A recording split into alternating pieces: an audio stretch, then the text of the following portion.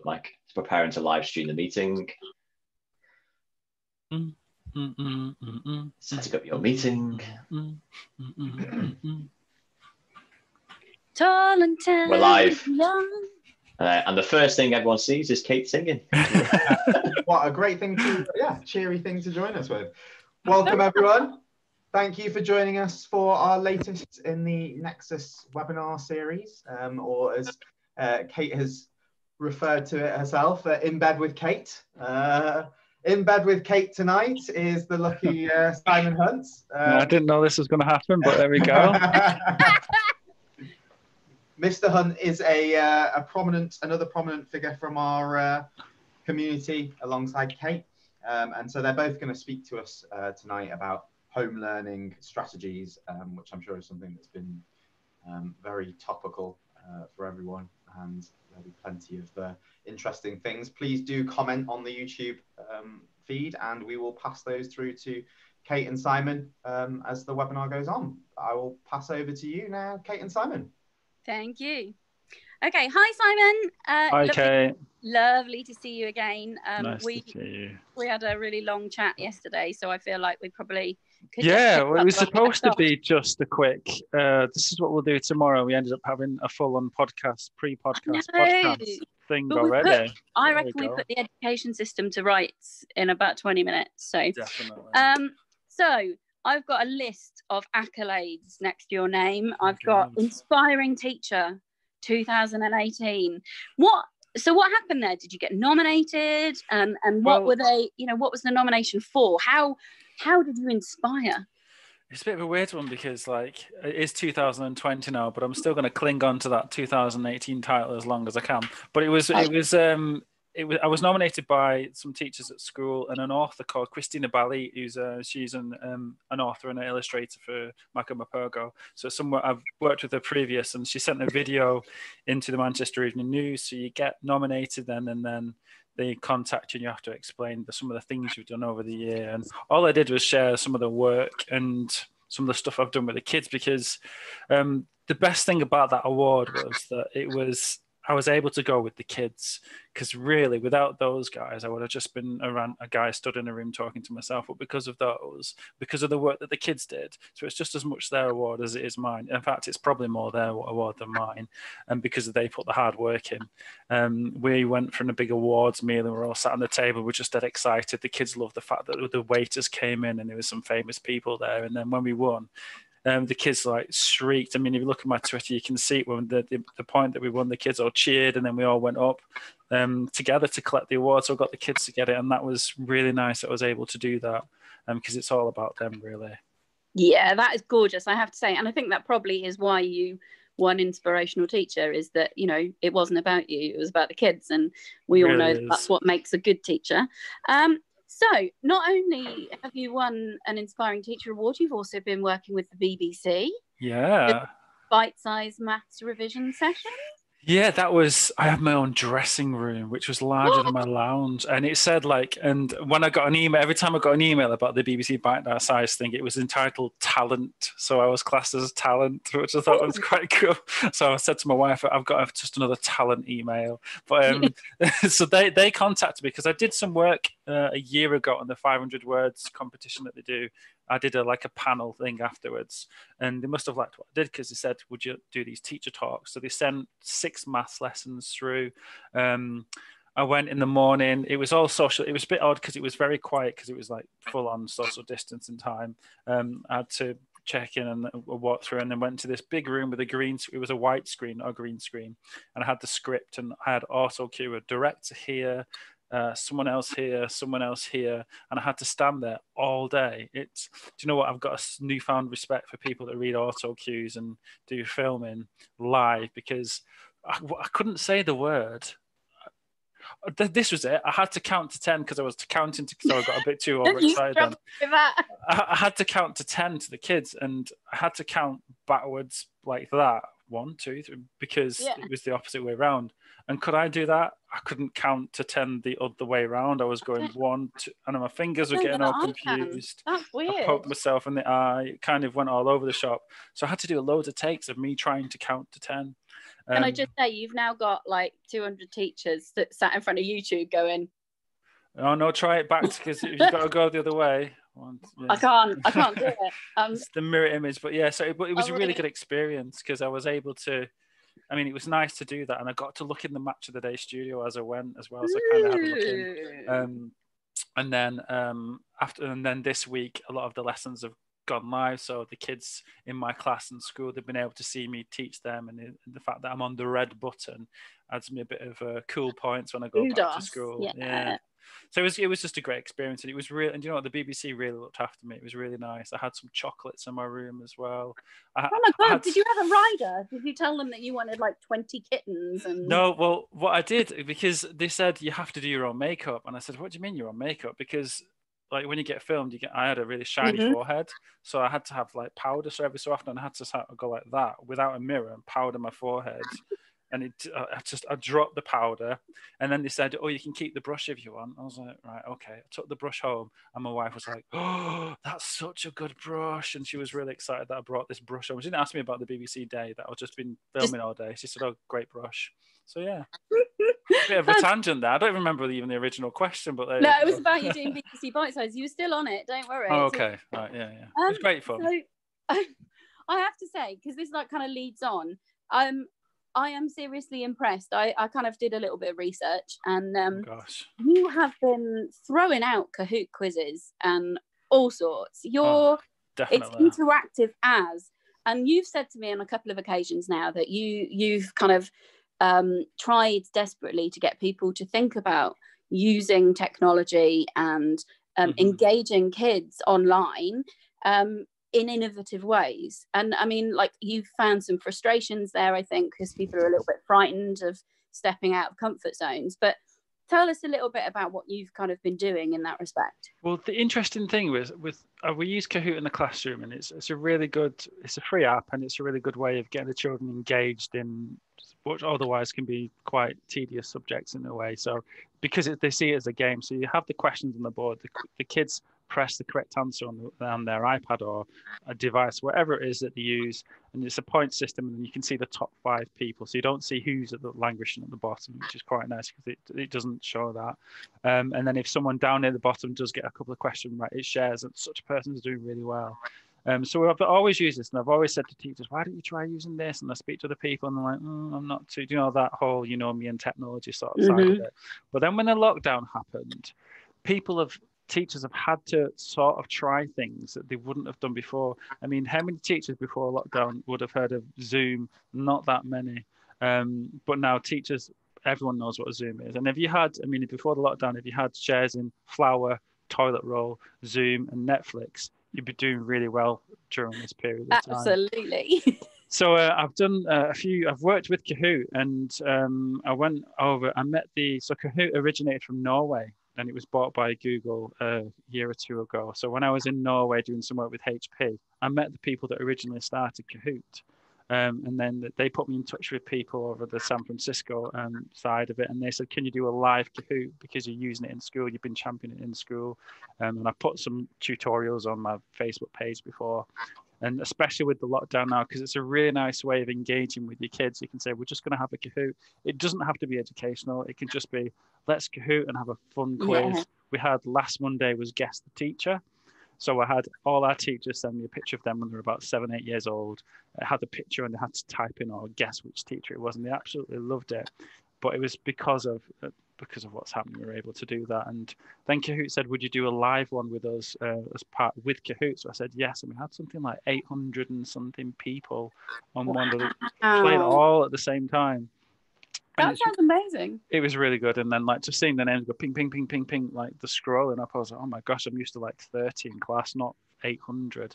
It's it's really interesting because I've come from international schools, and we used Quizlet. I don't know if you've ever heard of Quizlet. Yeah, very similar.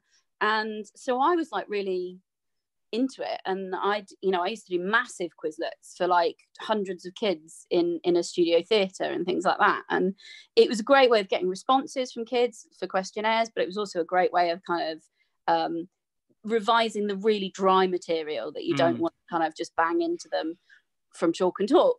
And when I got back to the UK, most schools had got it blocked on their IT systems. And I was like, what? So it's great. I think that's one of the benefits of the lockdown, is that we're going to find people sort of opening up a bit more to the idea of using some of these apps and these online tools that are actually, you know, forever. We've had the ITT template that said use of ICT in the classroom. And we all sort of put record player, interactive whiteboard. And that's it, yeah. Yeah, but we're actually now, I think, really looking at use of ICT as a learning tool. So yeah, well done on that. And it's exciting as well. Kids absolutely love it, and I think we sometimes underestimate them, because when the first one I did, we thought, well, how will they react to having an app, having Zoom up, and the kids get it in about 3 or 4 seconds. They're like, boom, just have it like this, and then they're away. And then the parents sort of see, and then the second time we had parents join in, and then since then we've had 2 staff pub quizzes. So I've done some with the staff just to like catch up and just have a pub quiz. Got very competitive. In fact, Mr. and Mrs. Steer, they won the first trophy. There you go. It's engraved on there. That says Team Steer. So they're the first winners of the Tottenham Primary pub quiz. I will wipe it down. Do one for the whole of Twitter, because I'd love that. I definitely, yeah. I mean, I did. Yeah, I'm doing one next week for the celebrated next week. I'm doing a pub quiz on the Friday with them, but it's just good fun. And I changed my background. I put a disco ball sometimes behind, because the virtual backgrounds are really cool. So I put one of those in. So this is going to prompt me to say something to you now, because listening to you, I just went, God, he's an entertainer. You know, like you're like me. When I go into that's brilliant. Sorry, I just had to show. Yeah, no, it's brilliant. When I go into a classroom, it's not a performance, but it is kind of like fun. It's how do I put it? It's like an experience rather than just a lesson. And I was told once that teachers shouldn't be entertainers, that's not their job. And that felt really uncomfortable with me, because I actually think it is our job. I think our job is to make learning engaging, and that actually if we can add our own love of that to it and the excitement that we feel, that brings something to it. How do you feel about it? Completely. I'm like, the way I can describe it is I'm like a big kid. I think the kids in my class see me as a big kid, and because they see me as a big kid, they see me as like one of them, except the fact I'm not supposed to. I'm in sort of, I'm in charge of them. I lead the learning, but they see that I get excited about things that they get excited about, and I think they just feed off it. And if you're not enthusiastic, and if you don't try to if something's entertaining, you're engaged, and if you're engaged, and you can slip things in. So if you're engaged and you're entertaining them, you can whack a bit like the Kahoot thing. It's really good fun. It's a game, but you can put a bit of spelling and grammar in there and sneak it in without them realizing. And that's what you've got to do. You've got to. I call it camouflage learning. So learning when they don't realize that's yes. what they're doing. Do you know, I had so many, I always remember a parents' evening where like the kids were like, we don't do any work. We don't do any work. I get that a lot. And I'm like, they do work. And I'm like, what did you learn about entomophagy? And they're like, oh, it's insects. You eat insects. And we do that because, you know, they don't produce as much methane or carbon. And I'm like, see, you do learn. It's just that you do it in a way that is really fun and you don't realize you're learning. That's the best way. Learning without realizing it is the best way to learn.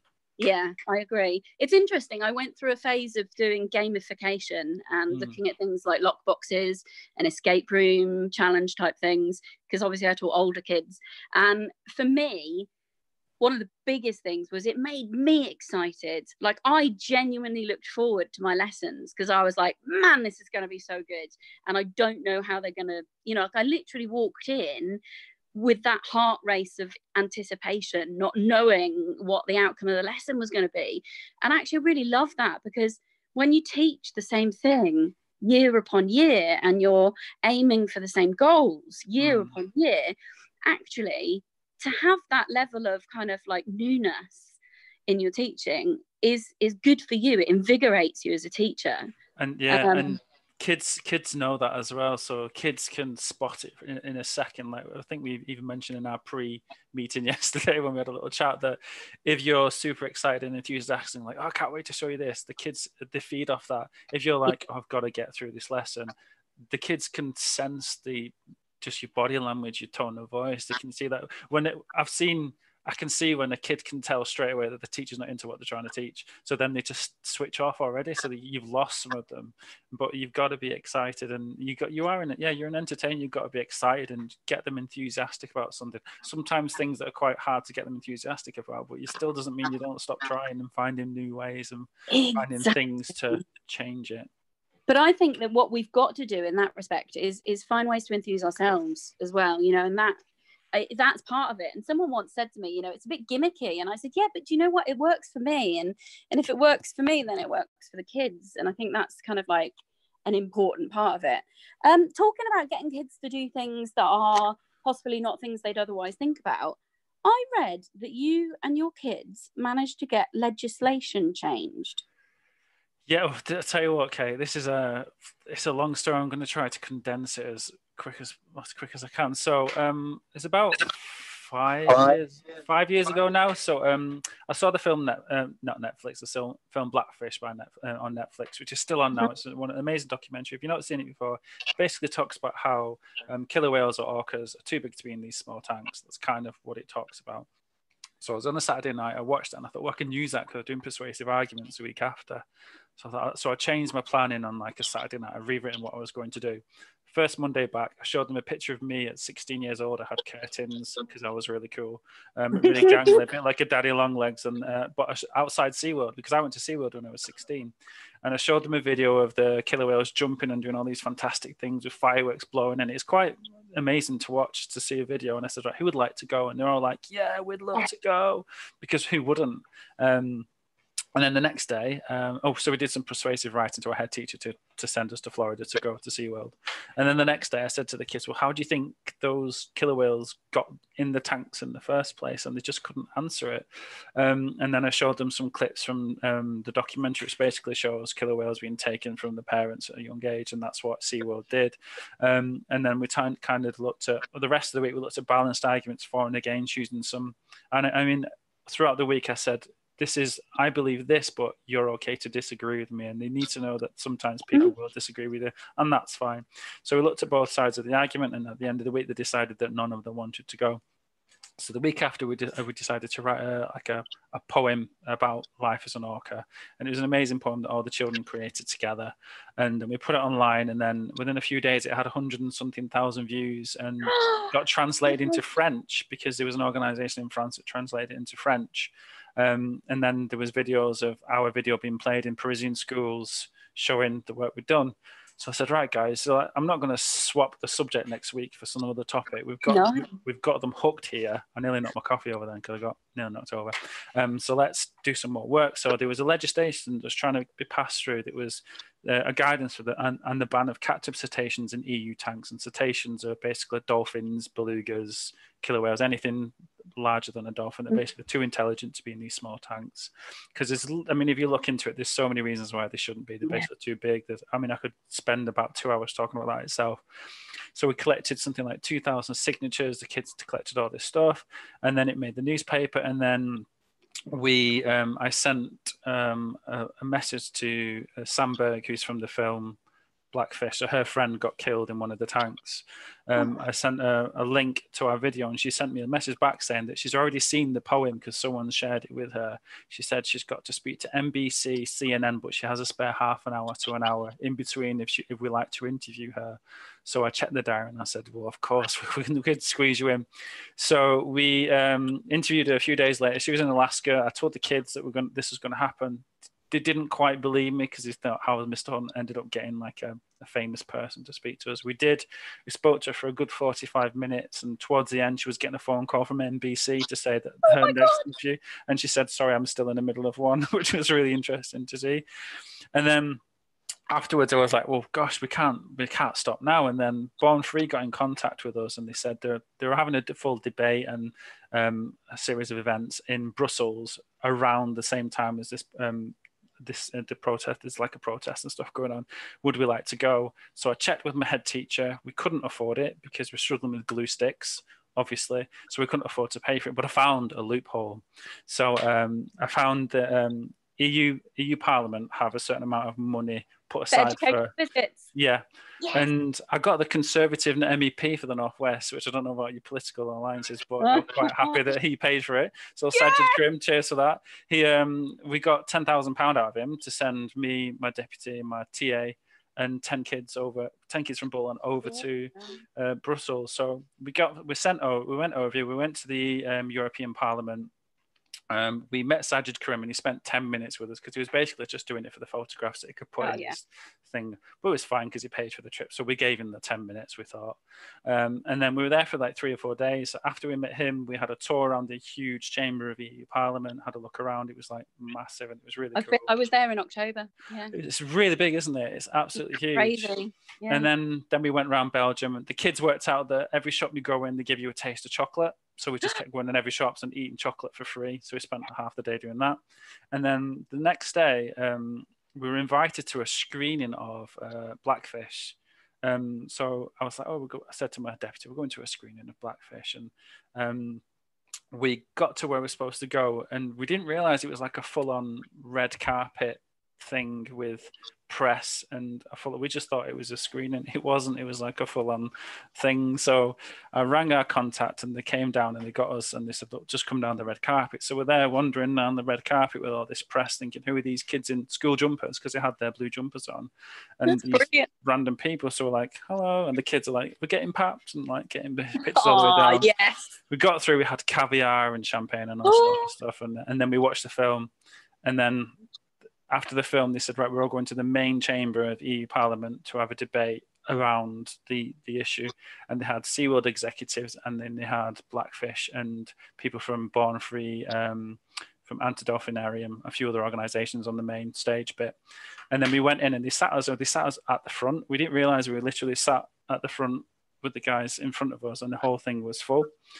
And then they had a half-an-hour debate between SeaWorld executives on this side and then anti-captivity executives on this side, having a full-on argument. And then they opened the questions out to the floor. And Bradley, who was over the other end, put his hand up like this and leaned over. So the chair kind of looked down and was like, because he didn't realise there was some kids sat there, and said yes. And he pressed the buzzer and he tapped the microphone like that.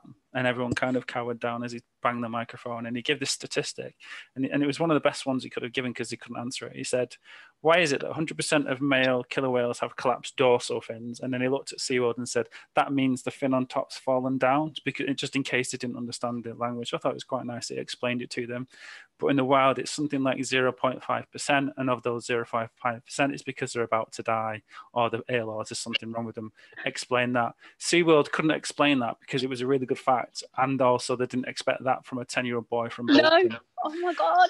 The anti-captivity people kind of was like, well done, kid, because we don't need to do anything here. And then there was a person on the end of the SeaWorld executives that got shooed off to basically find out who we were, because his job, some press guy, to find out who these kids were. Who are those kids? Yeah, that's what it was. And then they said, any more questions? So obviously all my kids, all 10 of them, all put their hand up, all pressed the buzzer.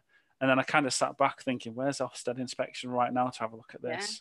Yeah. And so they had a full-on argument with SeaWorld, and they absolutely wiped the floor with SeaWorld. That's incredible. We left, had photographs in front of all the flags, and then we got back. A few days later, SeaWorld sent me a threatening letter and threatened me, saying that I could potentially go to court because I'm telling the kids misinformation. I wasn't. I was showing their information to the others.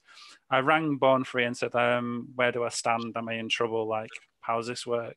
So don't worry. What they looked through it. They said what they do is they send this information for people to basically shut up because they're scared of this big company.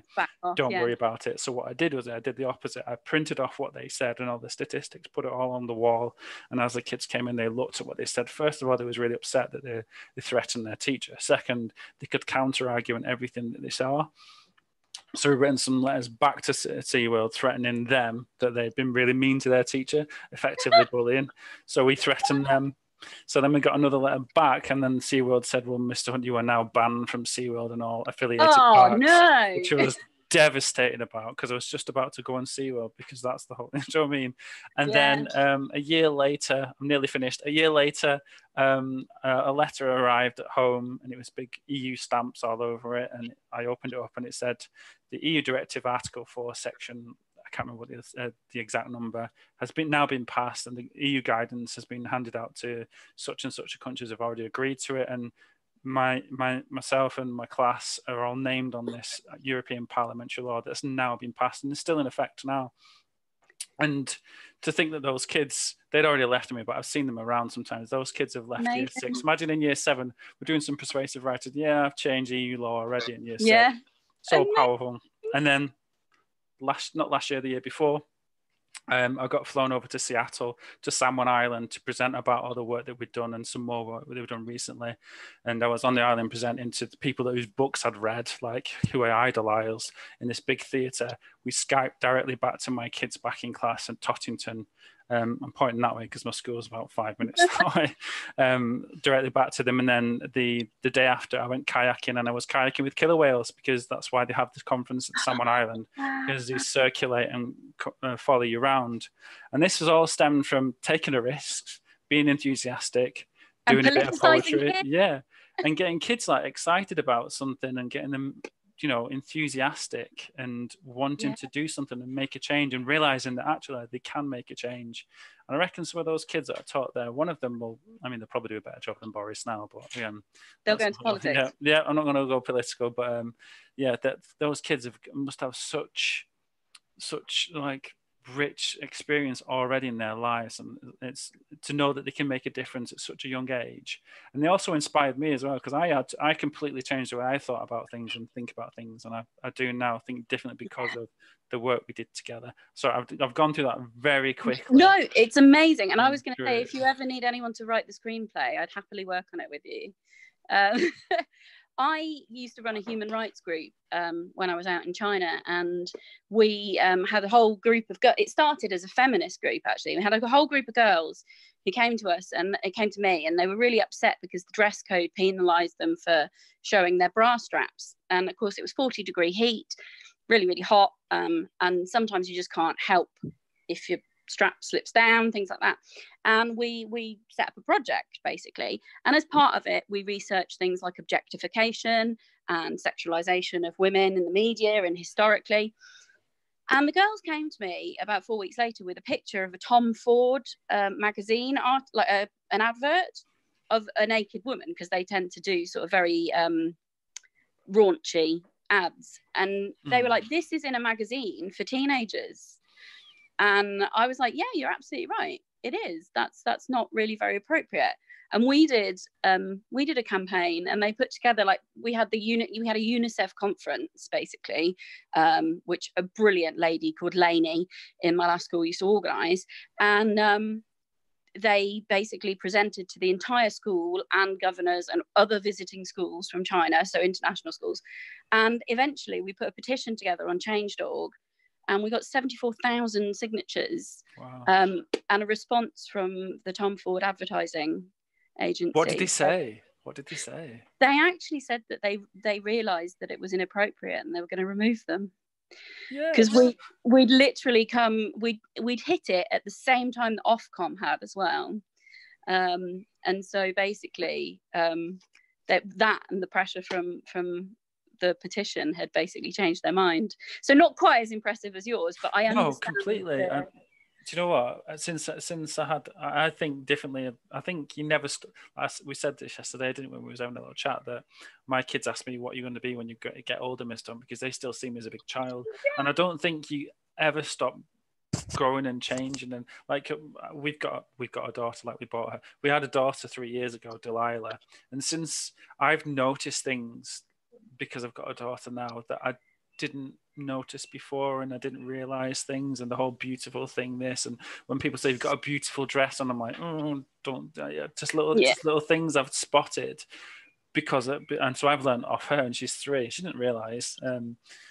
So I don't think you ever change. I don't think you ever stop growing. Even when I'm 72, I'm still going to be giddy and excitable when a gadget comes through the door and something changes, and I'm still going to be the same. Talking about feminism and doing it for the girls, I want to talk to you about yellow dresses. I want to talk to you about the fact that Delilah, your daughter, inspired a book, Delilah Rose, the Bogey Princess. Yes. And the fact that in that book she does not wear a frilly pink dress. No, she doesn't. Wears a bright yellow dress because it's her favourite colour. It so is. Tell us how that book came about and what inspired you. So two people really, Delilah, the Bogey Princess, and also a friend of mine, Anna Lucas, who's an author. She helped me. She believed in me and said, you can write a book. Because I said, basically just before Christmas, my kids said to me, we're talking about what would you like to be when you get older, when you grow older. And one of the kids said to me, Miss Tom, what do you want to be when you get older? I thought, oh, and I said, I'd love to be an author. One day I'd like to write a book. And she said to me, well, Miss Tom, you're always telling us we can be authors and politicians and this and that. And why don't you do it if you're telling us? And I thought, well, kind of got to practice what I preach here. So a friend of mine, Anna Lucas, has written a really good book called Sir Undercracker. I said, Anna, I really want to write up this book, but I don't. She said, just start. Unless you start it, you're never going to be able to do it. So that night, I've written pretty much most of the book about something. Always write about something, So it was Delilah. And the reason why I chose her, because with having children, and Hugo first and now Delilah, bedtime we read 2-3 stories a night, and there was loads of books for Hugo about being dirty and poo and bogies and mud and jumping and being a bit gross. Whereas Delilah, there's lots of princess unicorn stuff. And she's not a princess person. She has scraggy hair. She has one sleeve up, mismatching clothes. She jumps in puddles. She picks her nose. So I thought, well, I'll write my own. And that's what I decided to write it about. And so she's in the book. She's got these stripy socks, a yellow dress, and it's basically her all the different types of bogies she likes. She does love bogies. And part of when I was working with the artist, I said I don't want her to have a pink dress because she's not a pink girl, and I want to kind of. She said, "Well, what's her favorite color?" It's the same as mine, yellow. So that's why she's got a yellow dress in the book. And the only problem is now we're on lockdown. I've got some books here. There's some on Amazon and eBay, but some books here. And she thinks because she's the Bogey Princess, and she tells people this freely, that all those books are all hers. She thinks they all belong to her. So quite often if someone comes around, she'll offer them a book. Or there'll be a book in the bed, or she has her teddies, and they've all got a book each. She puts it in the dog's cage, Alice puts it in Alan's bed. So because to her, they're all her books. But I just think that when she's a bit older, and then, there might be a period when she's like, oh gosh, I hate the fact my dad written that book. Imagine knowing as a child that your dad's written a book about you. I'll always have that. And if it wasn't for the kids in my class trying to challenge me, I would never have written it. And I think that's what I said at the start, the inspirational teacher.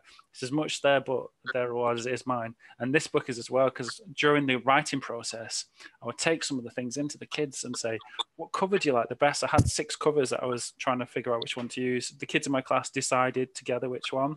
I said what size, and we looked at different sizes. So I had like a cord, I don't know what they call it, a testing panel. Yeah, of 30 kids. I mean, technically, is it child labor? I don't know, but I was just asking them questions, and they were brilliant. And now they feel like that book's part of them as well, and that's why I've dedicated at the front to Hugo Dilla and my class and all the kids I've taught because of that.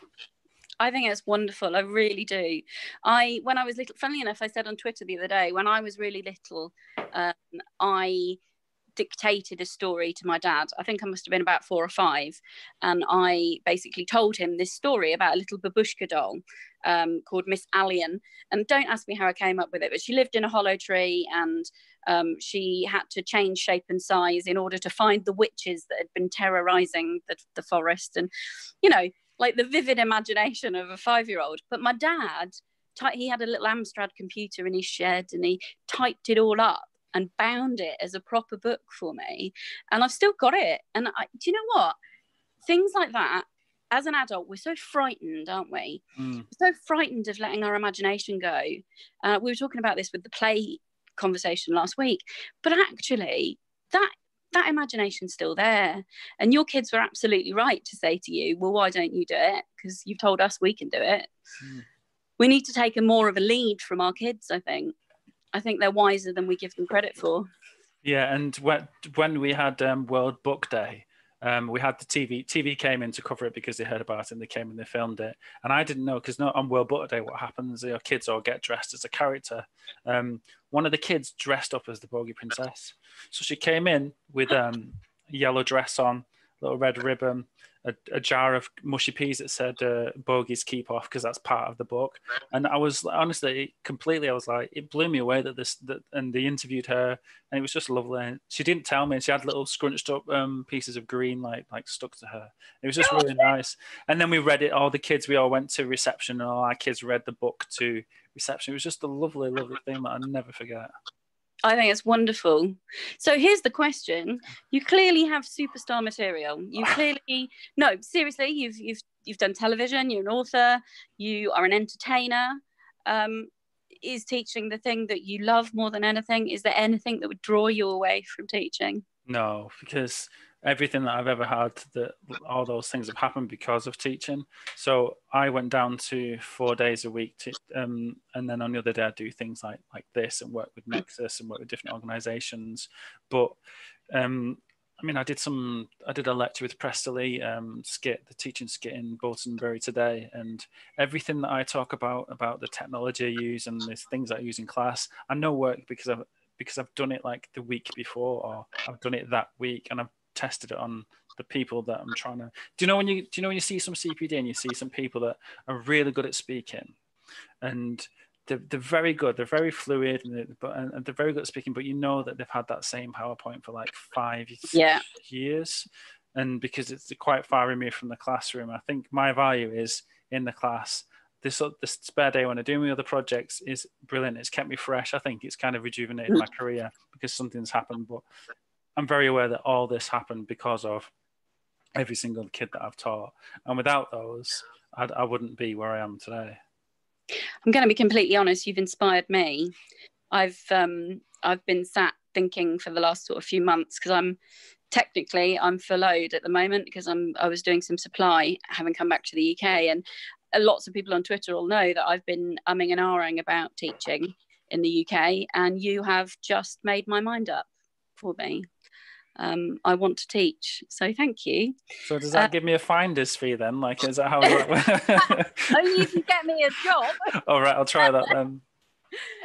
So I'm going to ask Damien if he wants to come back on, because I think we've had some questions. Oh gosh, I've not just kind of missed that. Or Mike it is. So yeah, I think we've had some questions come up and I can't access those. So Mike's going to throw the questions at us. We have indeed. So we've had a couple. So thank you very much for that, guys. That was very, as Kate said, very inspirational. I've heard the whale story a couple of times now, actually.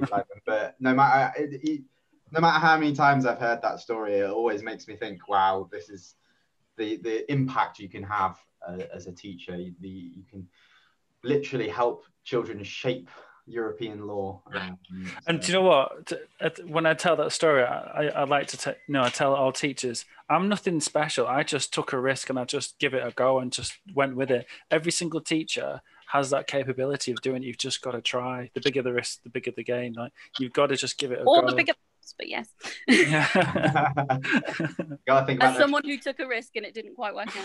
Well, it evens out, I suppose. Yeah, it does. On that, I will put this question. This is from James Bagley on YouTube. He said, "Thanks, Simon.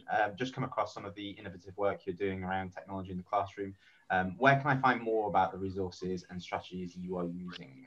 Right. So my main point of contact that I use is Facebook. So if you put at Mr. Hunt's Ideas in Facebook, search in the Facebook, you'll find me there. I post some stuff on there. I do use Twitter as well, but those are my two main ones. I also have a website, mrhuntfromthefront.com. So that's my website, because that's why I say Mr. Hunt from the front, because I teach on the front line. So that's my website. And I love sharing. I mean, sharing ideas on Twitter and Facebook, it's a great thing. And if you've got an idea, you share it, because if you share, the way I think about it is, if I share an idea with a teacher that then uses it in their classroom, that then helps benefit a child in their class, then that's the whole point. We shouldn't, like, some teachers get like, oh, that's my lesson. It's not. It's the kids' lesson, and that's what we're trying to teach the kids, and we should give it out to as many people as we can. All on the same team. Mm-hmm. Yeah, and that's one thing. Another thing that's inspired me with working with Nexus. When Damien and I started Nexus up, we didn't realise quite how willing teachers are to just share and get involved and just help each other out. And it's been another inspiring aspect. I'm going to say as well, Mike, if you don't mind me saying. So I went down to 4 days, and I wasn't going to, because I had like extra work coming in and extra things out, people were asking me to do. I didn't have the time because I was full-time at school. And because of my time at Nexus and meeting you guys, I went, right. And Damien was like, just because you know what Damien's like. Damien's like full blown, go for it. So I thought, right, I'll take a risk and I'll go down to 4 days. Since I went down to 4 days, I've filled my work up and more, been able to do my book, other things. So thanks to you guys. Without you two, I would never have sort of took the plunge to do that. Yeah, agreed. You support people wonderfully, I have to say. Oh, thanks, guys. No, this is about you. Don't bring it back. Don't be shy, Mike. Don't be shy. I really do mean that, honestly. And like the whole, I mean, me and Damien went to Barcelona this time last year, and I talked about the Orca stuff there, and he the contacts that he gave to me and the Nexus contacts I had meant that when we did go for a little lads date, like a man date afterwards, when we went around Barcelona, went to the new camp and stuff. But it was because of you guys. Yeah. When do I get my trip to Barcelona? Yeah, I know. When do I get mine? I think you and I can go off somewhere next time. Let's do it. I hope they're going on jollies. Damien's put and Morrissey. Haha. Oh yes, just before the lockdown. Oh yes, and Morrissey. That was great. I mean, yeah, that was great. Really good. Glad we did that, Damien, just before the lockdown. But back to the topic rather than yours and Damien's jollies off. And one picture, I guess, that you're painting, Simon, which probably people don't associate with when they think of teaching as a career, is the international and the traveling opportunities that you can get with teaching. You don't think about it, but no, completely. When I became a teacher, I thought you're a teacher, SLT, deputy head, retire, dead. Like that's your progression. I didn't realize there was all these other things out there, and I think people need to know that if you're just getting into teaching now, or even, I mean, a lot of these things have happened in the past 3 years for me. I've been teaching for 10 years. There's loads of things out there that you can get involved in. You just need to know that it's there. And like through Nexus and other things that we've done, I've been able to have these opportunities. Been to Norway, been to Seattle. Where else have I gone to? I'm supposed to be going. We're supposed to go back to Barcelona. That's a few weeks ago. That was supposed to be. And other little opportunities, and just around the country as well. And different things can happen. I mean, Kate's been to China and back, and there's lots of opportunities out there that teaching can give you, because as a teacher we don't realize how the skills that we have are transferable in so many ways. Funnily enough, I was looking today at music jobs, and I was looking at the International School of Siena, because I was thinking, I quite fancy a little bit of Tuscany. But yeah, so there are really massive opportunities for travel. I would say as well that teaching isn't just teaching. I know that sounds a bit stupid, but I think a lot of people assume that all you do is impart knowledge in front of kids, but actually it's exciting. You know, I was a performing arts teacher, and as part of that, I learned to set up massive productions. I visited and worked in the RSC, you know, like really cool things, not just visiting places, but actually culturally doing awesome things as well. Definitely. And if there isn't the opportunity out there or you don't think it's out there, do what Simon did. Do what Kate is doing with China. Yeah, make your seize your opportunities. So seize the day. Yeah, exactly. Carpe diem. I've got one more question in here. What technology are you using at the moment, which is making the biggest impact, Simon, during the right now? Yeah. This Zoom. I'd say Zoom, like online lessons. So when we go back to school, I mean, I was supposed to go to different schools throughout the country, and I've been able to speak to schools like we are doing now. And then when we go back to school, if I can't go to somewhere around the world, I can use Zoom. And I'd say that's one of the biggest things that's new that I've been using. And I'm always interested. I mean, I've just bought, it's nothing to do with technology. I've just bought an electric e-scooter because they're kind of about to be legal now. I've just got one, so I'm going to go, because I want to reduce my carbon footprint as much as I can. So I've got an electric scooter that I mean, it's good fun as well. I'm going to school in it tomorrow. That's the real motivation. So if you live in Bury, Tottington, you see like a blinding, I can only go 50 miles an hour, but if you see like a speeding 50 mile an hour bloke coming back on an electric scooter, that would be me. Simon, before this ends, I need to talk to you about service learning. I need to have a long conversation with you. Yeah, because you and I have got so many similar ideas. Sorry. On the note of technology and what's making the biggest impact, this is question for you as well, Kate. In that this is something that came up earlier when we were having a conversation with another school leader, and they were saying about how sifting through the tech that's available out there in the education space can be really difficult to determine what is genuinely having an impact on the children and what is just a gimmick really that's wrapped up as tech. How do you both kind of hammer in on what's going to make an impact and what's gimmick? Ronsil, does it do what it says on the tin? Yeah. You know, like there's all sorts of bells and whistles on things, but ultimately, what do you need? So the first thing I would say is you need to put together your own needs. Find out what it is that you want to achieve, and then look for something that meets that need rather than the other way around. Because otherwise, you're going to get dragged in by, you know, extra features that just you're never going to use. I agree. Sometimes if it's not working, just don't use it. Like if you had the busted pen, you wouldn't carry on using it. You'd chuck it or you'd get rid of it and you'd use something that works. The same with technology. You know, when I went to bed, there was lots of really cool stuff and you thought, yeah, it's really nice, but how will that actually work? Sometimes the little simple things are the things that work the best. So something as simple. I mean, I've seen schools go, we need iPads. Everyone's getting iPads. Let's buy a load of them. Let's chuck 100 apps, but then they don't look what apps are actually useful. They just see a list of 100 apps. They put them all on an iPad and they don't actually think, well, let's start with 1, 2, 3, use those first, integrate them throughout the school and then build upon it. You just get these buzzwords. And then sometimes they'll buy all these iPads and the network's not very good, so it can't cope anyway. You just got to start from the ground up and then go upwards. So get your network, then decide what's the best for your school. Don't just look at what people tend to be talking about. Look what's best for your school and your children, because every school is different. The other thing I'd say is, and this is something that's really important, is that if you find a good technology provider and you find somebody who, you know, has worked with schools particularly, they will have a really good training model.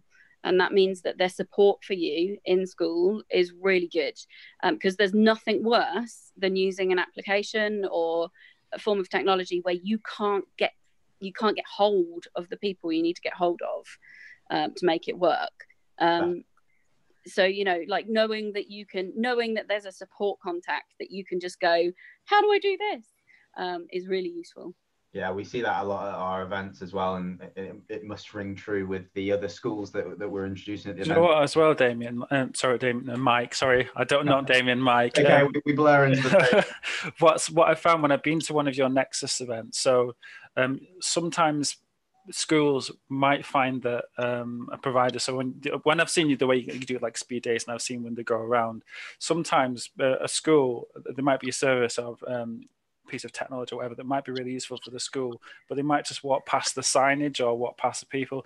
With sitting down and having that conversation and two-way conversation, you might find other things that you might not have thought was useful for your school actually is quite useful. And the way you guys do the next working event is time to sit with someone just to have that chat rather than going off who's got the nicest stand, because sometimes the nicest stand, they don't always provide the best service. It's a bit of a fine line. Definitely, thank you for that. So helping with the events front. So it's important for us with the events that the solutions that we're putting in front of people are there to solve, like Kate said, basically they're there to solve problems or interests that schools have, as opposed to for the sake of introducing you to tech for the sake of tech's sake. So no, I'm glad you find that they're interesting and useful sessions as a teacher yourself. Barbara Valentini, Kate, has said, Sienna is beautiful. You should definitely try it. Cool name, that. Barbara Valentini. That sounds She's like amazing. Yeah, she's a lovely lady. I know. Unfortunately, I have a mortgage and a cat. It's the cat that ties me, to be fair. I was going to say, yeah, you can get rid of the house. Elope to Sienna. Okay, I think any more questions, Damien, from YouTube before, or anything you wanted to cover, Kate and Simon, before we close? Jump in. I've got one actually from James. Conversation with Simon about lots of things at another time. I've got a question from James. Can you hear me, Mike? Yeah. Sorry, David. Go. So I've got one. What are Simon's top 3 technology bits of hardware? Hardware. Very specific. Should we cut it down to top 3 technology that you're using in the classroom? Is that a bit easier? Top 3. So it's kind of like one of my favorites is my iPad. My iPad I use all the time because I mirror my iPad to my screen, my whiteboard screen. And because our school is an inclusive school for children with physical disabilities, sometimes our children can't get to the screen to write on the screen, but because I have my iPad and the Apple Pencil, I bring the screen to them. So that's something small that, I mean, an iPad and an Apple Pencil is so much more than that, but that's something is very useful in our classroom and our setting. Again, because that's the needs of our children in our school. So that's one. Gosh, what else? My electric scooter, technically. Sort of. I saw a video last week of you on the electric scooter with the lights and everything. Do you know what? My daughter going down the road. I found when I got my scooter, I didn't realize this. I'm just going off on a tangent here. It's got lights underneath that you can set like Too Fast, Too Furious. So I made like a music video and me driving across with lights flashing. You're not allowed them. They're not legal. Like I won't. If any police officers are watching, I'm not on tomorrow. But it does do it, and this is the whole big kid thing. Like my wife was like, "What are you doing?" Because I was driving up and down with "You See Me Rolling" and hey, like that music video playing. He's like, "What are you doing?" So I don't just leave me alone. It's got this. Are you working it into a lesson? Working your way. You know what? I could do I might take it to school. We can talk about why we got an e-scooter. How much does it cost? Do you think to charge it up? I can do stuff with that. Food miles. Do the cost of food miles in terms of carbon emissions. And we can also say, does this scooter make Miss Hunt look cooler? Yes or no? Evidence for and definitely against. No. Whoa, Damien, you haven't seen me on it, mate, honestly. One more question, and this is going to be from me, and I'm going to end it a bit of a can I have humorous one as well? one. Yeah, of course, yeah. Can I just ask, am I right in thinking that you have Pamela Anderson's phone number as a result of your fight against SeaWorld? Yes and no. I do have her number, but it wasn't against SeaWorld. So the year after we did...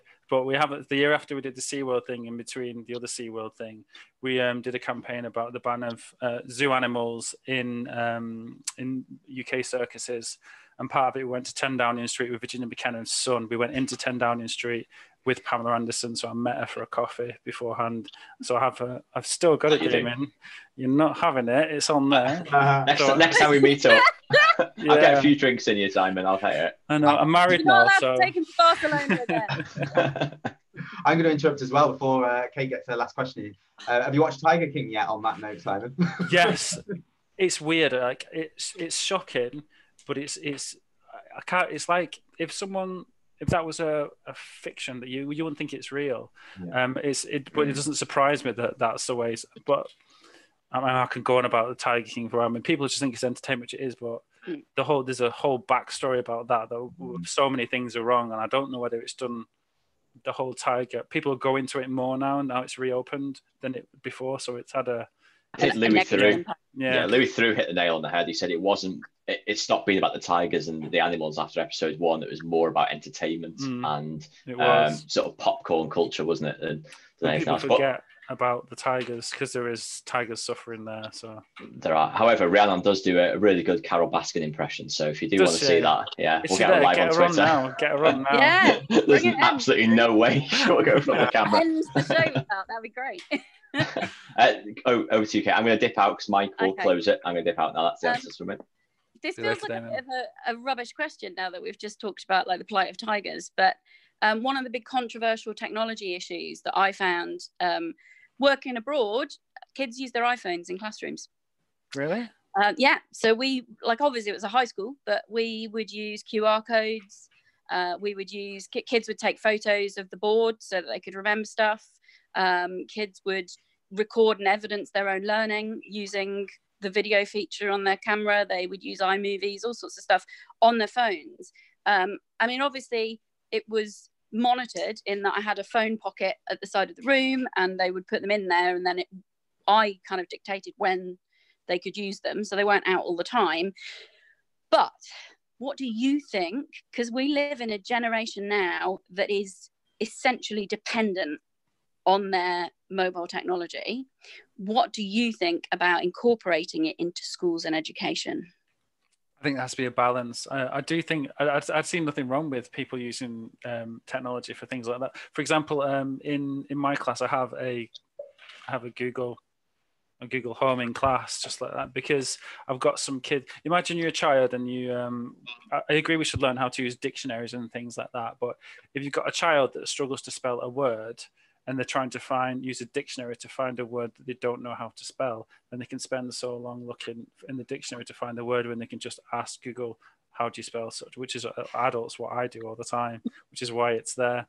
And I think as long as it benefits what we're doing in classroom and enhances the teaching and learning and doesn't take away from it, then it should be used. And we should stop thinking that this is how it is, because it's changing. And when kids grow up, they're going to have, I mean, look at in my lifetime, I've gone from a Nokia 3310 with Snake on it to like live video conferencing like we're doing now. So what's going to happen in the future? We should use it and not like put a barrier against it. It's all that teacher mindset of like, oh, me and technology, it's not my thing, I'm going to ignore it. It shouldn't be like that. But as long as it benefits, focusing on the negatives, isn't it? Very much focusing on the negatives. Look at the positive. It's the same with anything. If you just look at it's like when I talk about social media, which I've done with some of the Nexus events that I've done. That if you just look at the negative sides of social media, that's all they're going to think about. You have to look at the positive side. Give a balance with everything. Yeah. You've got to give them both sides.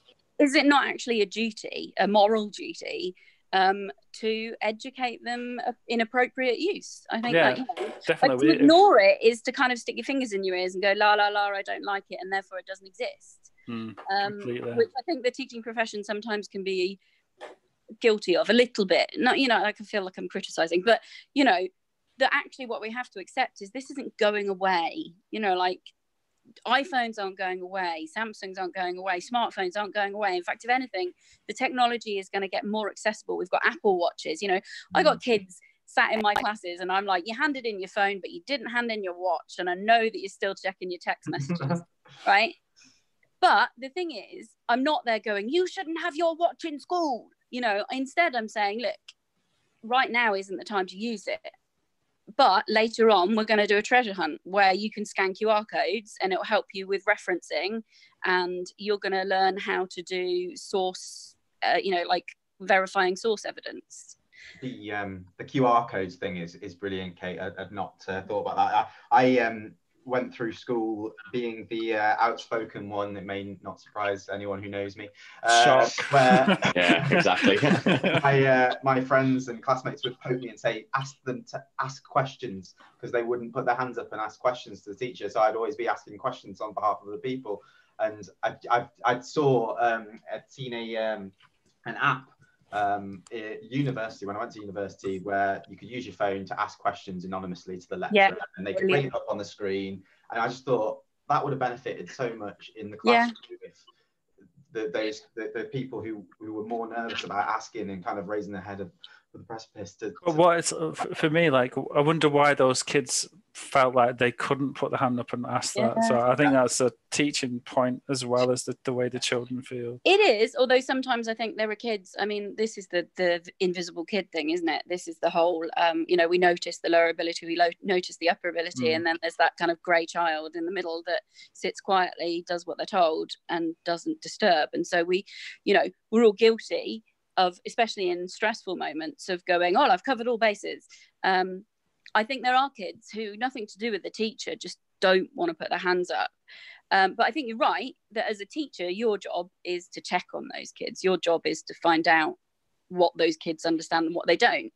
But actually, Mike's absolutely right. Having an anonymous way. So I didn't do it with technology, but I had a what do you want to know board, where at the end of the lesson, kids could write any questions they'd got or anything they found interesting on the board.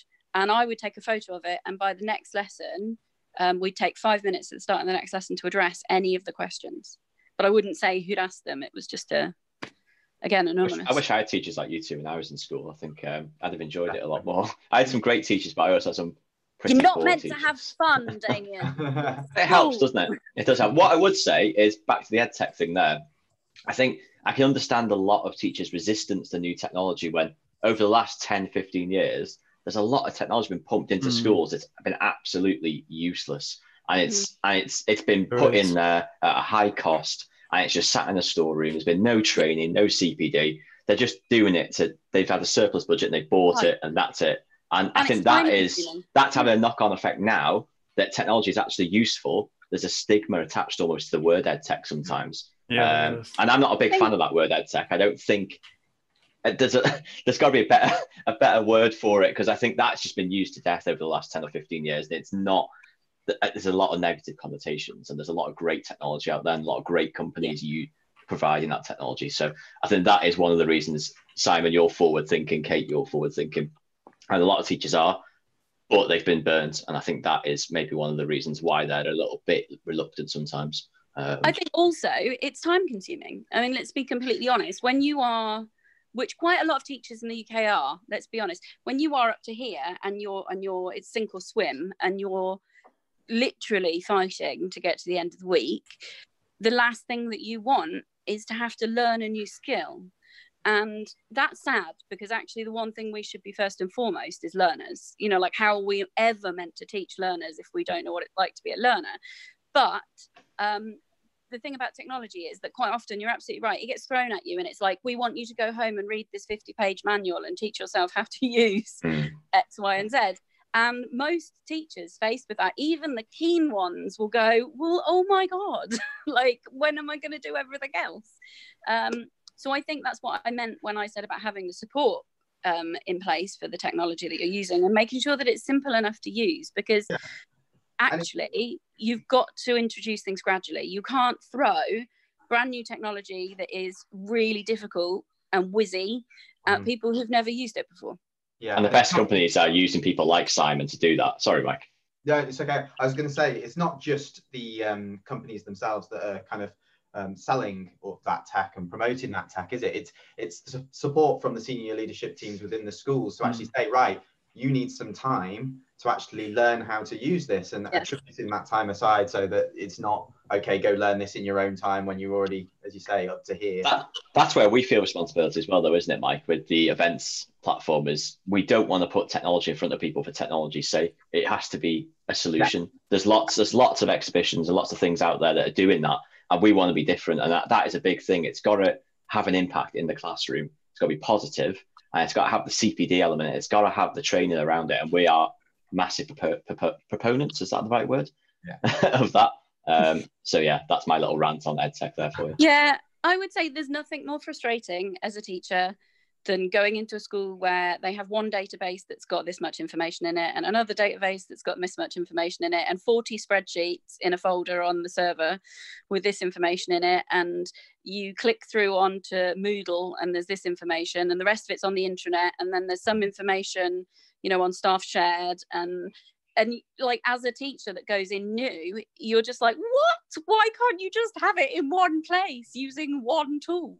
But the problem is that schools are historic. You know, it's very rare that you get someone come in fresh and go, right, bam, I'm going to collate all this and put it in one place, because that takes time. And we all start running, don't we? No one in teaching has this really gentle, casual start where they just go, oh, I'm just going to sit around and organize my files for 3 weeks. You know, it's like straight in, bam.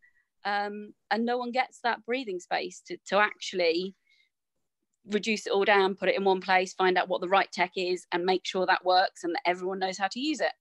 It's when you go into schools, and so many schools, every teacher on here now, if you go into a school, there'll be a cupboard full of wires, old monitors, sometimes things that haven't been opened, that have been missold on, or sometimes you don't even know it's there. And I'm like, where's this been hiding? Where's it? Because that just sometimes happens, so that the technology lead maybe goes to another school and people forget what's even in that cupboard. There's just wires everywhere. Like, I mean, I've got one at home, my man drawer with like my wires and stuff and my batteries that I'll never get rid of, just in case, you never know. But that happens at school. And at the moment, actually, it's something I've been talking about with when I did BET this year at the Unchained Teaching, that I talk about having. I have 2 screens in my classroom, a large screen here and one here, because I talk about cheap seats, about children being able to the same viewing angle. Like at a theatre, Kate, when you go to a theatre, you pay more expensive. The closer you get, the further back you get. So those children at the back, are they getting the same experience as the front? Yeah. So, and if you think of, if you go to school now, if you've got an old monitor hanging around, plug it into your PC, have an external monitor, put it on a different wall, and you've got an extra viewing. You can use it like an external monitor. You can slide stuff along, or just mirror your screen so children over here can see. Or if you're getting a new Promethean board or a new screen, the projectors, instead of chucking them in the other cupboard with all the other wires, just turn it to the right, leave that board there white, and you can project the same thing on the screen. So you can just add additional screens. Use existing technology, what you've got. Yeah. I project my whiteboard. So I'd use my projector to project my whiteboard image onto the back wall, so that kids could basically see 2 images. They got the whiteboard image and then the other image as well. I think, as a music teacher, one of the things I found, when I worked in a school not so long ago, and they were paying vast amounts of money to use a tech hire company for their productions, and they were using radio lapel mics, and they were being charged hundreds and hundreds of pounds to use these radio lapel mics. And I was like, surely somewhere in the school you've got the equipment. And I was like, you seem to have the equipment, because you've got the rig for it and you've got everything set up for it and you've got channels for it, which makes me think that you do have radio mics. And they're like, no, we've never had them. And so one of my first jobs was to clean out the cupboard, and I went through the cupboard and I found 6 radio lapel mics. And I'm like, you've got about £8,000 worth of radio lapel mics in your cupboard. You should have started a rental company and undercut that rental company. You call me a shark. Yeah. I was going to. If you're not using them, can I sell them and buy musical instruments? I was going to say another thing. I've been in your classroom, so is Mike and Rhiannon and Joe as well. Oh yeah. I've been a couple of times. I've seen a class in action there as well. And the room, I went in and they were having. We had a meeting, didn't we? I think, was it your teaching assistant who was teaching at the time? Possibly, yeah. Remember? And we walked in, the class said hello. And the engagement in that classroom, you had the 2 screens, you had the sound systems as well set up, so you could hear the Juno, so everyone could hear from everywhere.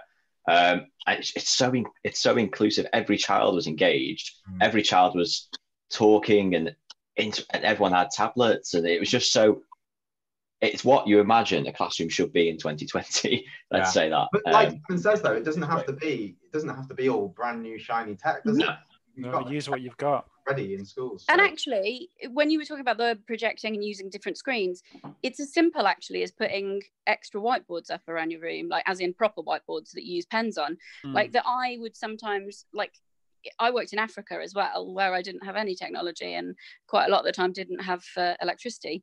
And one of the things that I used to do there was that I'd have 3 or 4 different whiteboards, and I had a flip chart as well, and I would move my lesson around the room so that I never taught from one place. I moved, and so the focus of the lesson moved, and that meant that every child in that class was close enough to see something that was written down, was close enough to me to feel that I was engaging them. And you can do that without the technology if you really need to. Brilliant. Yeah, I mean, there was none of this technology when I was back when I was a lad. Back when I was a kid. Back when I was a kid. But I had teachers like Miss Hewitt, my form teacher, Miss Jones, my English teacher, Mr. Cluett, people who utilised what they had and inspired. Miss Harris, my history teacher, who inspired the class through their personality and through their inventiveness. I think that's what sticks with people. It isn't all about the technology, it is about the teaching aspect as well. But that's the thing, though, those teachers used what they had available to them, and they were brave enough to do it, and that's why they inspired you. And so that's where actually we have technology available to us. And so the point is, no, it doesn't mean everything, but a brave and an inspiring teacher will use everything at their disposal to make those kids get the best experience possible. Yeah, I think that's a brilliant point to kind of summarize what we've discussed throughout the whole conversation, really, Kate. It's about being brave, putting yourself out there as a teacher, and kind of experimenting. Look, you could change European legislation if you just put yourself out there and try. It's about making the most of what you've got. You don't need all shiny things. It has to, if you've got something that solves a potential problem, use it. And Simon for PM. Yeah. I don't know about that. Definitely. And it's about, most importantly, just making it interesting and getting that stealth learning in, the subliminal camouflage learning, as I think Simon called it as well. Make sure it's fun. Your lessons are fun, and whether it's tech-based or whether it's old school white board, blackboards even, it's make it fun, make it engaging.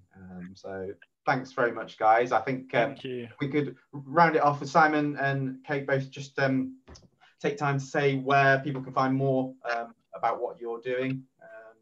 Twitter handles? Yep. Okay, I am Missy at put my teeth in. At Missy Musician 81 on Twitter. I don't currently have a Facebook account because I was fed up of watching people's dinners and getting chain mails. Am I watching people's dinners? That makes me hungry now because I'm at my tea. So my Twitter is at Simon James Hunt, and my Facebook page is at Mr. Hunt's Ideas. That's where I put most of my stuff on there. And I also use LinkedIn as well. Only last year, actually, I started LinkedIn, fresh to LinkedIn. And also my website as well, yeah. And you're both on the Nexus website. Oh, as well. And we're both on Nexus. Yeah. Plug in there. I like that, don't you? Keep it in. Yeah. You can find out a lot more about me using the hashtag KeepingItKind2021. There we go. Hashtag networking as well. Go on, Mike. You can find more about us at NextEd UK. So yeah, at NextEd UK. So have a look for Kate, Simon, and Nexus if you're not already following us. And hopefully more interesting conversations will follow from the back of this. But thank you very much, guys. Thanks, Simon. Thank you. Kate. Thanks everyone for watching. And yeah, we'll put any links. I think Kahoot was mentioned, so we'll put that in the YouTube description, and anything else we've discussed we'll pop in the description as well that could potentially be useful to people. So thanks for joining us, everyone. Thank you. And thanks, Kate, as well. Thank you. Bye. Bye-bye. Bye.